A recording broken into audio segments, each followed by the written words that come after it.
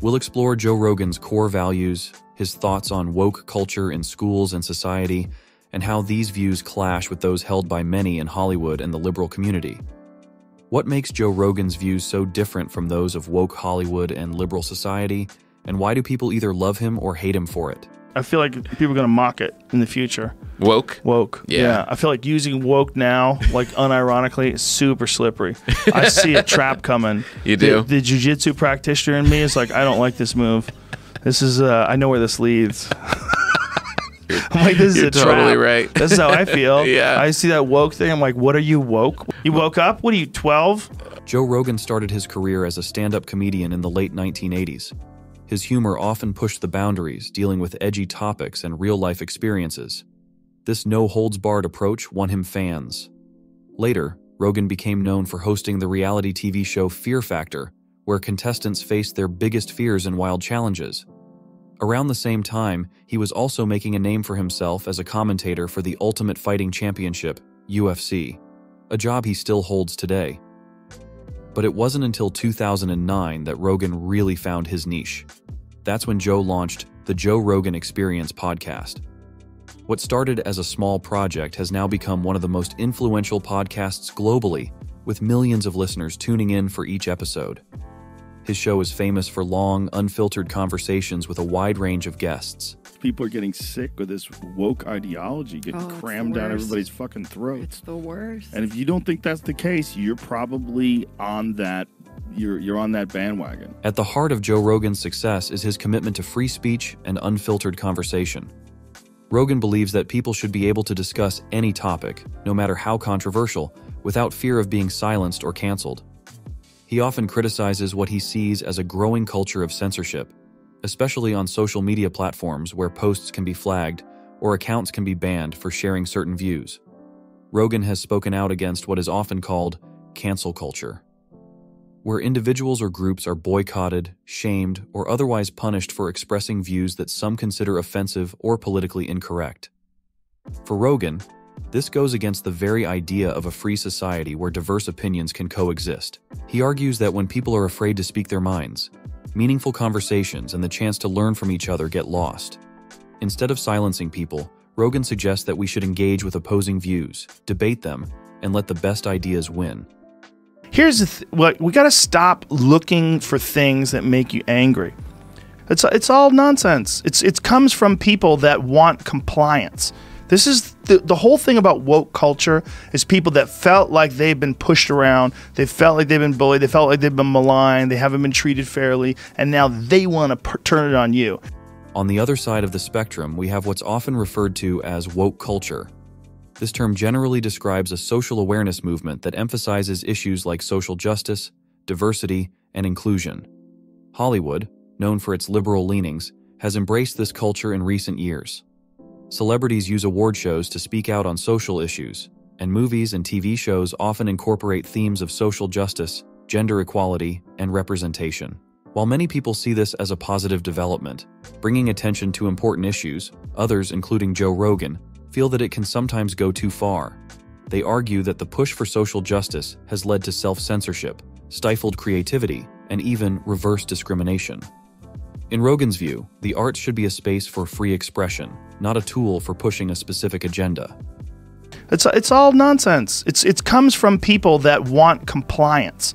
This is the whole thing about woke culture is people that felt like they've been pushed around, they felt like they've been bullied, they felt like they've been maligned, they haven't been treated fairly, and now they want to turn it on you. One area where Joe Rogan's views have sparked considerable controversy is education. Rogan has criticized the influence of woke culture on school curricula, arguing that it can lead to indoctrination rather than education. He believes that kids should learn how to think critically, not be told what to think.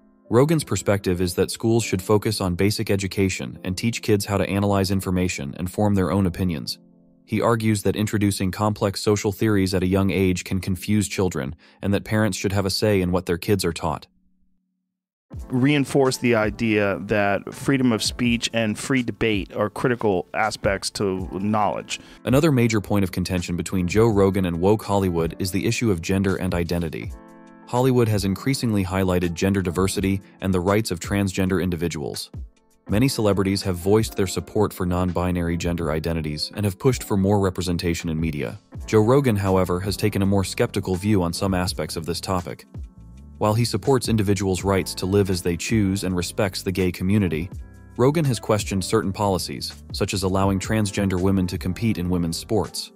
He argues that biological differences can create an uneven playing field, a stance that has earned him criticism from many who see it as transphobic. Rogan's views highlight a broader debate about balancing individual rights with fairness and common sense. He believes in respecting people's choices, but also feels that discussions around these issues should be based on facts and science, not just ideology. If you want, I'm in support of you being whatever you want to be. I'm a person who believes in free will, or your ability to freely express yourself. Look, when you're letting a 6'4" man compete in women's weightlifting because he's decided that he's a woman now, and now he's winning and he's wearing makeup and he looks like a gorilla and he's on stage lifting his arms up, yay, diversity. Yeah. Like you're stealing from women. You're stealing victory. You're cheating. One of Joe Rogan's consistent themes is his criticism of political correctness. Rogan feels that the pressure to be politically correct stifles honest conversation. He argues that people should be able to express their views, even if those views are unpopular or controversial. In his opinion, political correctness has led to a society where people are more concerned about offending someone than having meaningful dialogue. Like, why do women have certain jobs? Why do men have certain jobs? How much of that is because of influence? How much of that is because of their choices? How much of that is just because of natural proclivities towards certain things? Rogan's stance on free speech often puts him at odds with many in Hollywood and liberal circles, who argue that certain speech can be harmful and that it's important to create safe spaces, especially for marginalized groups. They believe that language and representation matter, and that being sensitive to how we talk about race, gender, and other issues can help create a more inclusive society. This clash is at the heart of the divide between Rogan's worldview and that of the woke movement. For Rogan, free speech is a fundamental right that should be protected at all costs. For woke liberals, the focus is on building a society where everyone feels respected and included, even if that means silencing certain types of speech. As a comedian, Joe Rogan values humor as a tool for challenging norms and addressing taboo topics. He believes that comedy should have no boundaries and that comedians should be able to joke about anything. This view often conflicts with woke ideals, which emphasize sensitivity and respect for all groups. In recent years, many comedians have spoken out about feeling restricted by woke culture. They argue that the fear of offending someone has made it harder to perform authentic comedy. Rogan shares this sentiment, saying that the best comedy often comes from pushing boundaries and making people think. The best way to counter wrong speech is correct speech. When you start censoring people, the problem is it's a fucking slippery slope. And there's a reason why we've been so steadfast in supporting the First Amendment in this country. Rogan's approach to comedy is to be bold and unapologetic. He sees humor as a way to address life's complexities, even if it means making jokes that are controversial or uncomfortable. In his view, trying to make comedy safe takes away its power to challenge the status quo and bring people together through laughter. Joe Rogan's unfiltered style and willingness to tackle controversial issues have earned him a massive following. His fans appreciate his honesty, his skepticism of mainstream narratives, and his commitment to free speech.